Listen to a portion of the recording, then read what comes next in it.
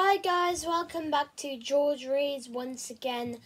Today, me and my parents finally decided that it was time for us to get out and have a little walk with my aunt and the dogs at a safe distance, of course.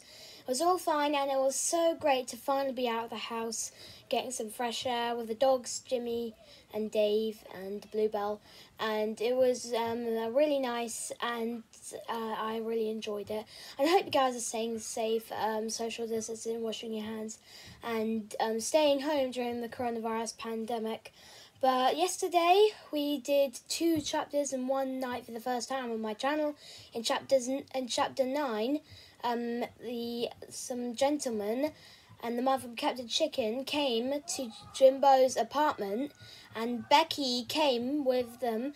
And no, Becky was there. She came to the flat and then rescued Jimbo from them. And now they're on their way to Scotland to save Charlie.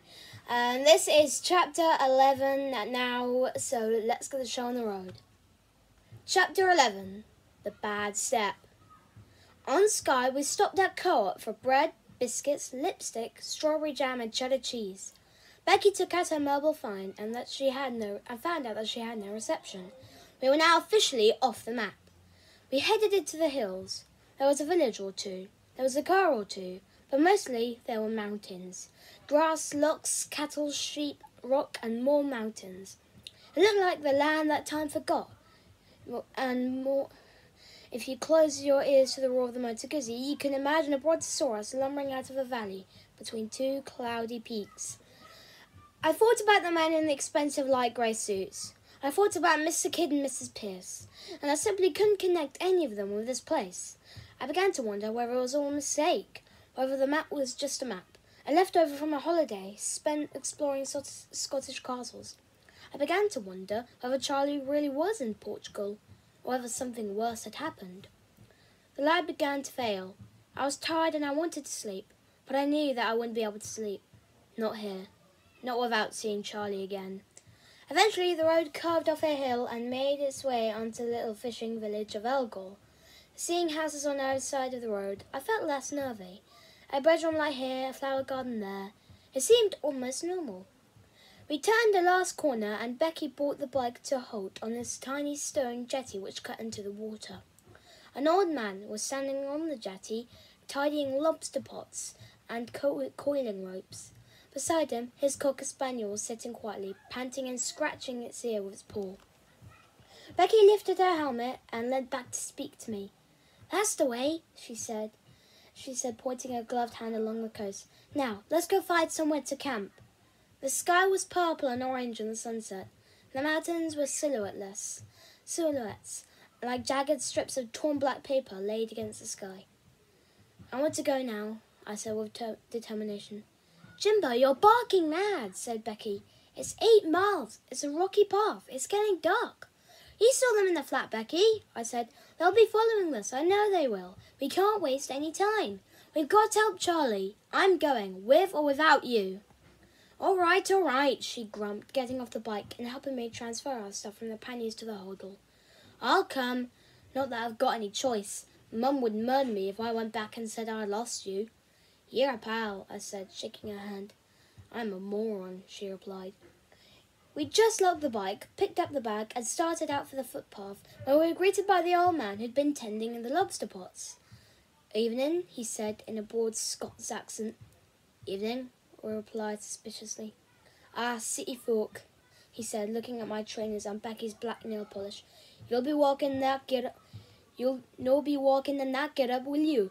With the night coming down?" "No, we're going to see a film," snapped Becky. She was always rather touchy about her get-up. "Yes, we're walking," I explained politely. "I wanted to get away. I don't want to stand around chatting to strangers." "To come this way, or all the way to Corrisk?" he asked. Then, very slowly, he lifted his pipe to his mouth, so that the sleeve of his oilskin fell away to show a band on the left wrist. I stepped backwards. "To Corrisk," said Betty curtly. So we haven't got any time wasted chatting. I expected the old man to come and grab me by the scruff of the neck. I expected to see his fingers light up, but neither of these things happened. He smiled, then chuckled. "Will you enjoy yourselves?" he said. "It's going to be a nice pitch-black night for the walk along the cliff path." After that, he turned and walked back up the road, the cocker spaniel trotting at his heels. "The wristband," I said to Becky. "I saw it," she replied.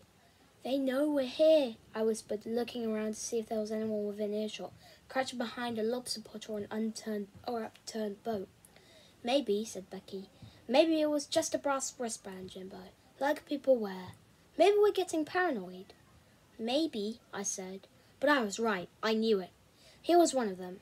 The way he showed us the wristband, the chuckle. On the other hand, if he was one of them, then we were on the right track. Chris was important.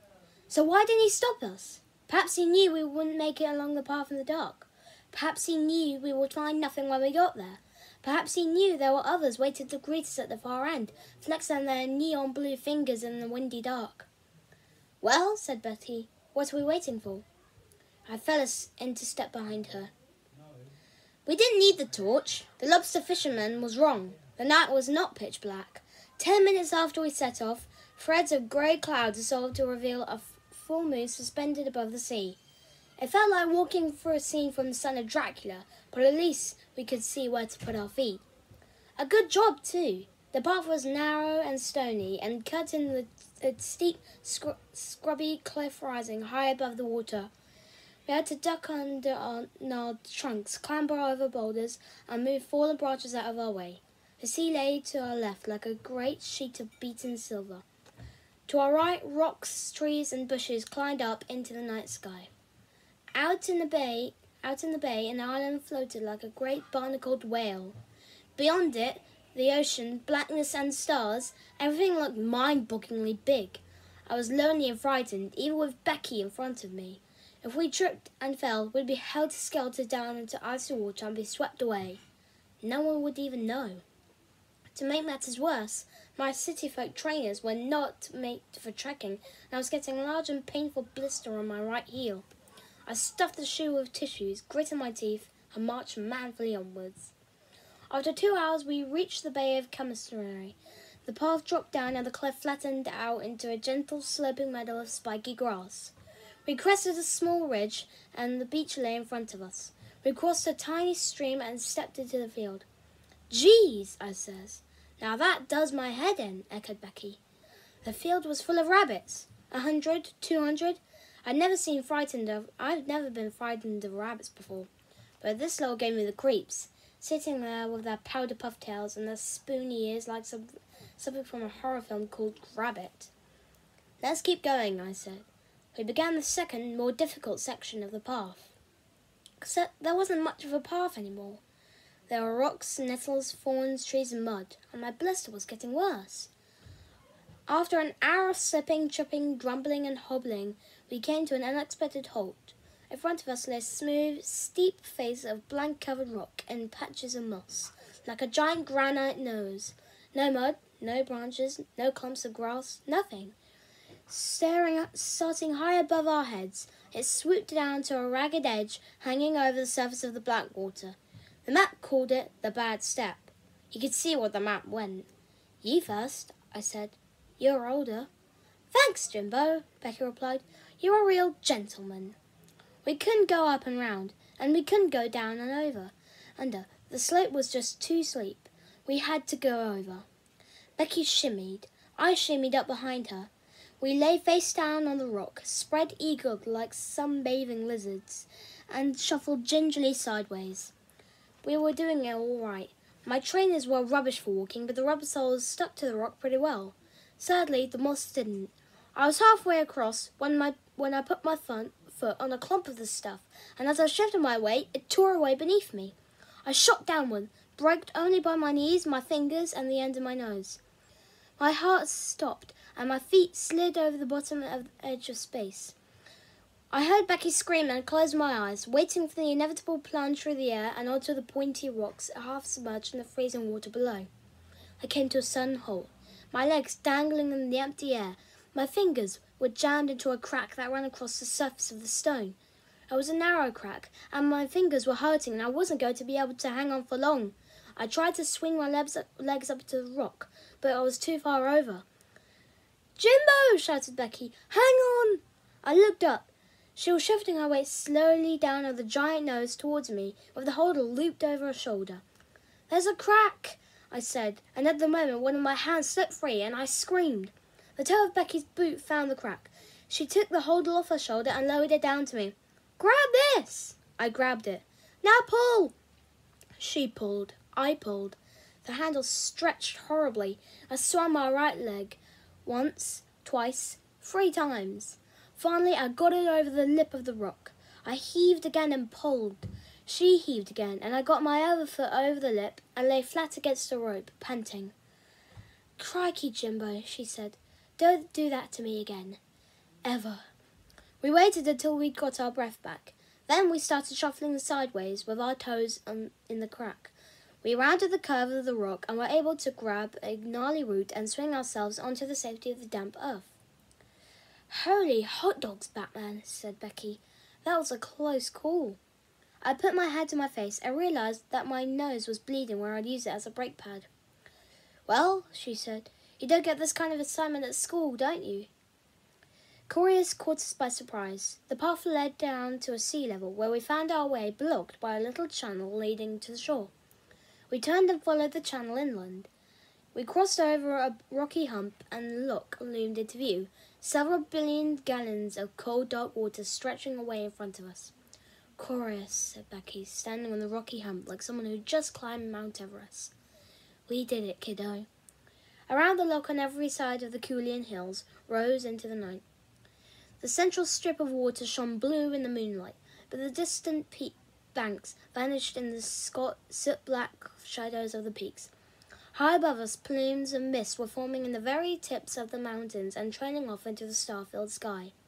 The sea had seemed big, stretching out to the dark horizon, but the size of the silhouetted mountains made the loch seem even bigger, and the sound of water lapping against rock.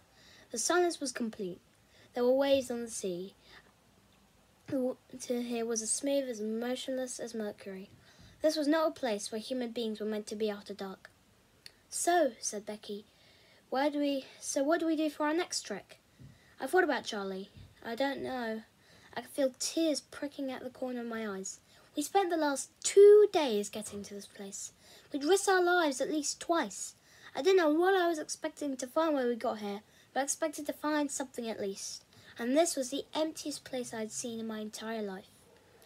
"Chin up," said Becky. "Let's fix ourselves some dinner." We trudged along the edge of the channel, crossed over using a series of stepping stones, and looked for a good camping spot. En route, we found the ruins of an old cottage for a few seconds looked as if it might offer some kind of clue as to why Curious was so important. But it was just a ruin. 4 crumbling walls, a doorway, 2 window holes, a mud floor. We climbed up to a flat area of grass, neatly protected from prying eyes and the growing wind by a large oval boulder. Becky erected the tent behind the big stone. I got out some plasters and antiseptic wipes and salve on and did first aid on my heel and nose. Once we were snugged up into our sleeping bags, we broke out the bread and cheese. Well fed and footsore, we lay on our backs looking up at the stars through the open tent flap. Becky jammed her iPod earphones and listened to some evil corpse, or gangrenous limb, or dead puppy, or whatever else she'd downloaded recently. I tried to remember the names of the constellations, the Blair, the Plough, Orion. Finally, I zipped up the tent, pulled the sleeping bag round my neck, and closed my eyes. Moaned Becky tunelessly. Then she stopped. She took one of the earpieces out of her ear, shook it, stuck it back in again, and tore it out again. I could hear a strange bubbling noise coming out of the tiny white speaker. "It's broken," she snapped. "Again." "Your watch," I gasped. "Look at your watch." She looked at her watch. The face had lit up, and the hand was spinning backwards. "Ouch!" she yelped, ripping off her wrist. "It's hot." Somewhere inside the holder, the torch was turning on and off. 2 seconds later, the whole tent was bathed in a brilliant blue light. And that's the end of Chapter 11. Thank you guys for watching Chapter 11. I know it's uncertain times right now, but we got to keep going and fight COVID-19. So thank you for watching, and goodbye.